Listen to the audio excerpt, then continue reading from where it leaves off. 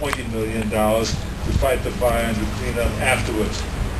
Fortunately, thanks to the brave and heroic firefighters, we didn't have more destruction and there were no serious injuries. So let's give a big hand to all the firefighters.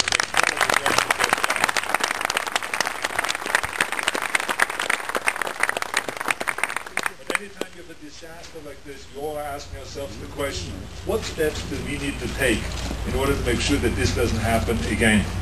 So today Governor Gibbons and I are signing a memorandum of understanding to create the California-Nevada Tahoe Basin Fire Commission. We will have 8 voting members from California and 8 voting members from Nevada, and 1 voting member from the United States Forest Service.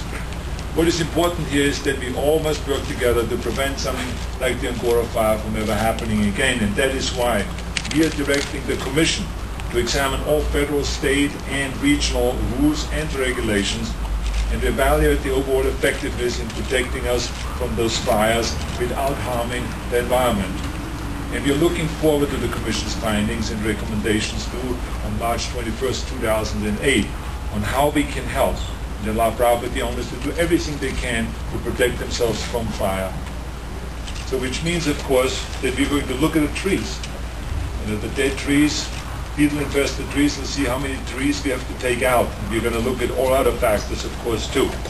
The important thing is that we learn from the mistakes that may have been made, and so to make sure that we respond accordingly.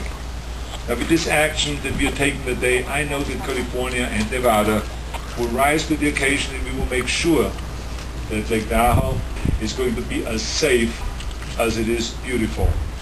And with that, I want to hand the mic over to my friend and to Governor Gibbons for his remarks. California does not divide us, it unites us. This Lake Tahoe Basin is part California and part Nevada. Whenever an event occurs in this basin, it affects everybody.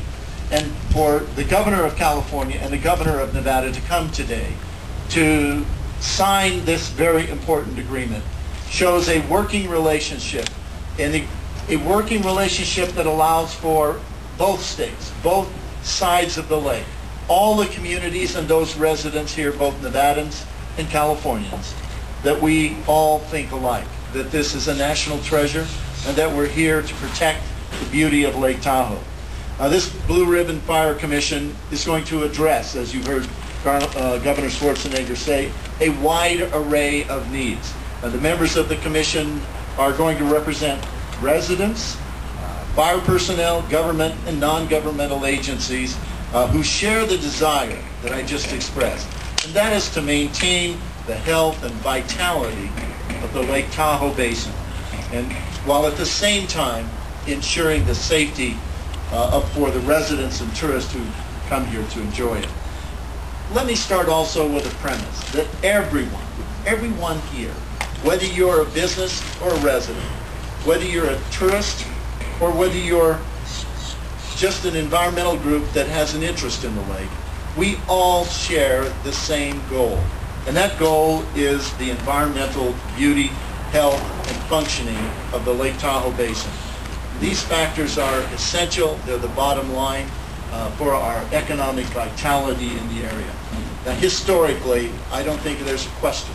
As you look around the basin today, we have attempted to reach that goal through a process which has resulted in overregulation, a process which has resulted in gridlock to where we couldn't take down some of the dead and dying trees, just as we see across from us here, across the street, that are still standing. That failure to adequately manage the forest and the watershed resources that are attached to it has resulted in what I feel is the deteriorating health and the conditions we now see in this forest. You know, catastrophic wildfire is a condition of an unhealthy forest. Fire is natural, but catastrophic fires are a condition of unhealthy forest. And we want to have the rules changed. We want to have the process changed so that we can make this forest healthy once again. And it has to be managed through proven forestry management practices and sound science. And ladies and gentlemen, until we can all reach that common level of trust and the willingness to put modern forestry practices to work, we're going to continue to stagnate. We're going to continue to have that gridlock. And to me, and I know to Governor Schwarzenegger, that is completely unacceptable for this Lake Tahoe Basin. Reform is mandatory, ladies and gentlemen. The lake is a beautiful resource shared by both tourists and residents, by California, Nevada, the nation, and the world. And today, by signing this agreement, we will have the first step forward in making that resource truly healthy, truly vibrant, and functioning for everyone. Thank you.